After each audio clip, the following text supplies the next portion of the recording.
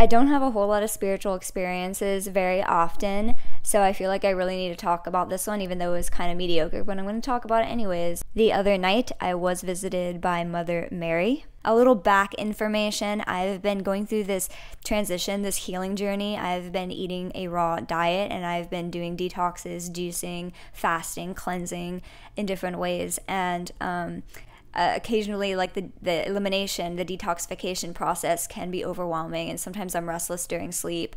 And the other night, I was kind of in the half and half state, and I started sensing this really beautiful energy. I started imagining being on the edge of this garden or something, and I felt this beautiful, feminine, caring, loving energy, and I immediately thought about Mother Mary, and I was like, oh, Mother Mary, she must be saying hi, or, you know, giving me company or something. And then I began to fall asleep, and then I was restless at night, and then I kind of woke up, and as I was coming out of the half and half state, I could feel like I was surrounded by a bunch of female energies, including Mother Mary, and I felt like they were all around me.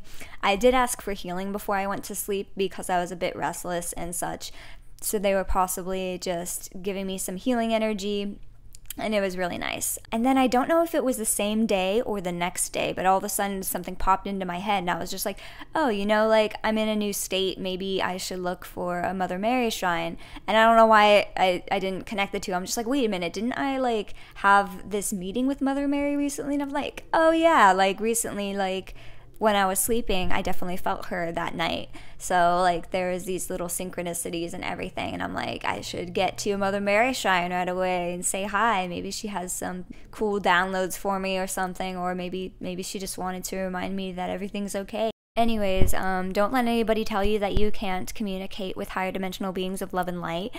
Don't let anybody tell you that you can't communicate with Jesus or God or Yahweh or Muhammad, anybody. You can communicate to Buddha, you can communicate to Hermes Trismegistus, anybody you want. So don't let anybody tell you that you can't, period.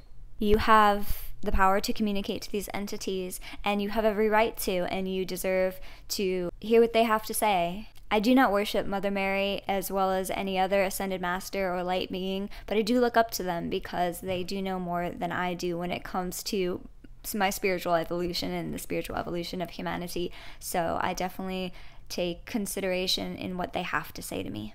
Or just enjoy their company when they come to visit me, and be open and open my mind and my heart in case they have any messages.